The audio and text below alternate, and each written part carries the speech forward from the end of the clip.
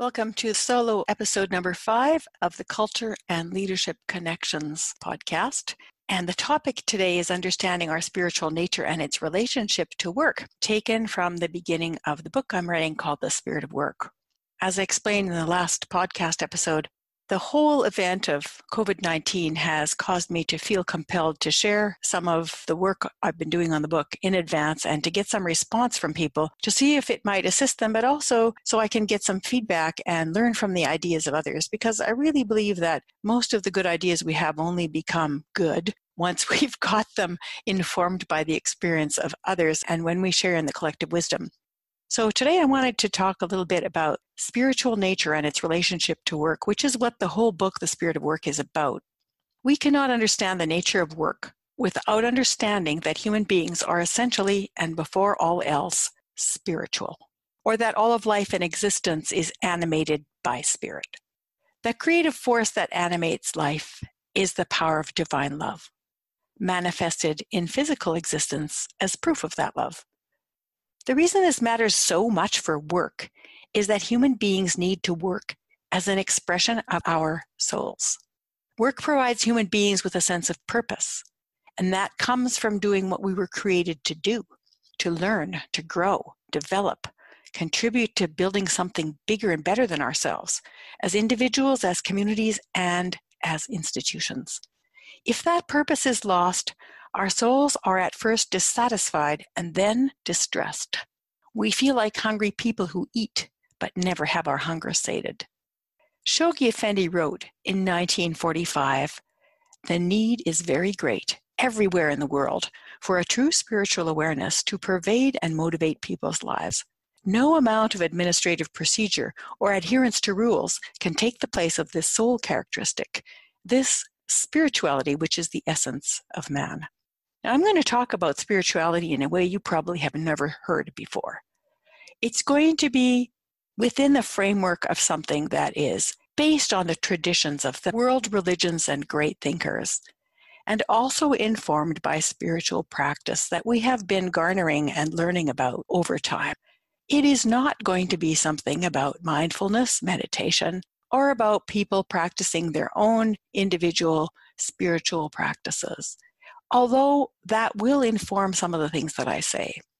It is also not going to be upholding any particular system other than the one that I've developed by putting all these ideas together. It offers a framework for reimagining work in a way that is consistent with being a spiritual human being and living in a spiritual context with spiritual stewardship of the planet. I'm going to explore a few ideas with you and hopefully have you respond to me so that I can expand them further.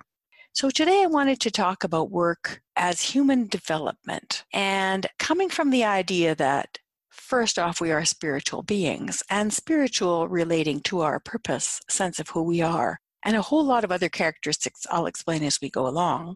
We need to place it in the context of how people develop and how the world develops in order to understand what would be healthier for work and for workplaces.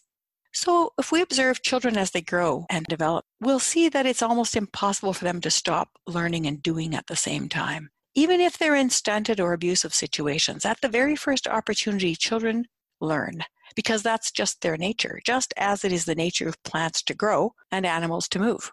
Children flourish through play, which is, in its essence, the spirit of work. Children playing have the serious intent of scientists mixed with the delight in discovery of artists. Like philosophers, they create theories about how the world works based on their experiences. They interact socially to learn together and to create imaginative scenarios that test possibilities. When you try to distract children from their purposeful work, they become angry because they invest all their energy and powers into the task they've assigned to themselves. It could be learning to stand, speak, draw, write, make a friend, apologize for a mistake, ride a bicycle, understand language. They perfect each tiny step of development with tireless repetition, not as a chore, but as a delight. If they're frustrated in their goal, they creatively and persistently, even aggressively, seek ways around it until they get to their purpose. Through this process, their talents and interests emerge, and they speak endlessly on any topic they've decided to investigate and research. Even when they're not engaged with intensity in their growth and development, Taking rest and changing activities only serves to provide depth and context to their incessant need to learn and to perfect their skills. As they develop, their social abilities and skills contribute to their capacities to build on each other's ideas and initiatives. And in all things, they participate actively, reflect deeply, explore creatively, interact socially, and invent new realities. This is one of the secrets to the spirit of work that we can learn from observing children. They can teach us much about the nature of the soul and about how to work more effectively. Work that does not encourage the natural expression and development of the soul is not sustainable because it is against our nature. Isms and ideologies restrict, imprison, limit, and stop the natural expression of the human spirit, stunt altruism, and seek to extinguish the light of the soul. Look, for example, at the typical efforts of dictators and autocrats towards their very own people.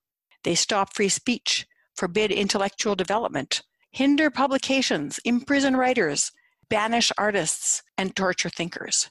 They then force what is left of the arts and the sciences to be caged within the constraints of a limited space or face severe life-threatening consequences.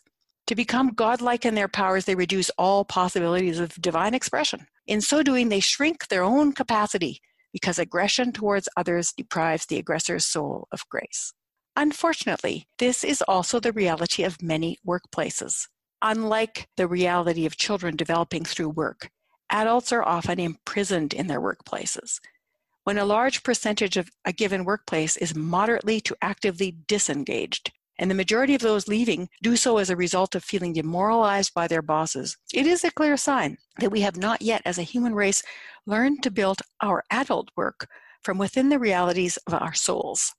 Lack of purpose in an organization results in scattered and diluted efforts that cause the workforce to regard initiatives with cynicism and with suspicion. Unlike young children who cannot be discouraged from soul-inspired learning and action in their work, as adults we become trapped in a cycle of purposelessness that does not satisfy and ultimately erodes our potential as individuals and as organizations. So, where do we start to fix this problem? How can we heal ourselves in our workplaces? How do we reestablish purpose, value, passion, ethics? We need some simple tools to keep us soul-focused and to bring some autocorrect function into our work decisions. And one of these tools can be the use of probing questions. One in particular can be revealing to evaluate all our attitudes and behaviors, both in and outside work, as either diminishing or enhancing the nature of our souls. So here is the essential probing question I've come up with that we can ask ourselves in this investigation of the spirit of work. It is the action I am about to take, my thought or my behavior, soul-sustaining or soul-diminishing? Soul-enhancing activity brings love, joy, creativity, and growth to us and to others. We become both self and other-aware in soul-enhancing activity. On the other hand, soul-diminishing activity fosters anger, hatred, destruction, and isolation. Soul-diminishing activity makes us self-absorbed and unaffected by our actions on others.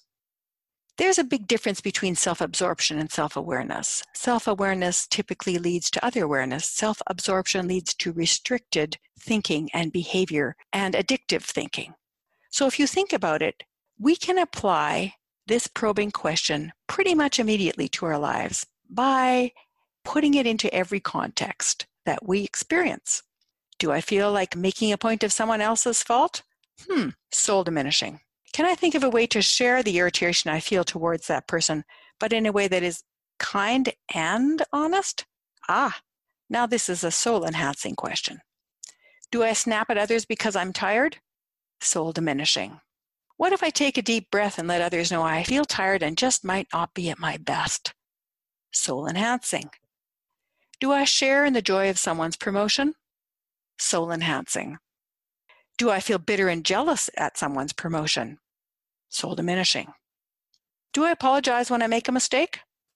Soul enhancing. Do I blame others for my mistakes? Soul diminishing. You get the point.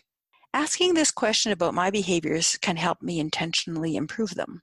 Asking this question about my thoughts can help me orient towards virtue, but only if I have acknowledged the negative feelings and their triggers. More about that later. Suffice it to say that as our words and deeds become more and more aligned with soul-enhancing habits, other issues in our lives, start to autocorrect themselves, which is the power of the spirit of work.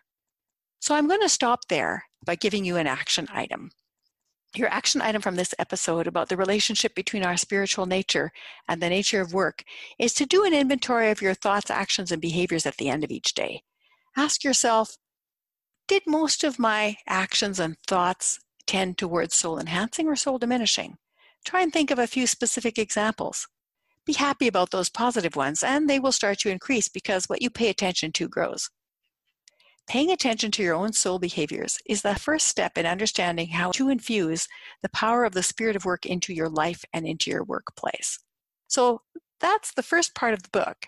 And you can comment on this or any of my podcast episodes in our Work and Culture Twitter account, or you can send an email to maria@shiftworkplace.com. Oh, and a third way is you can leave a voice message in my Skype account, which is AMG-EDUC. That's AMG-EDUC.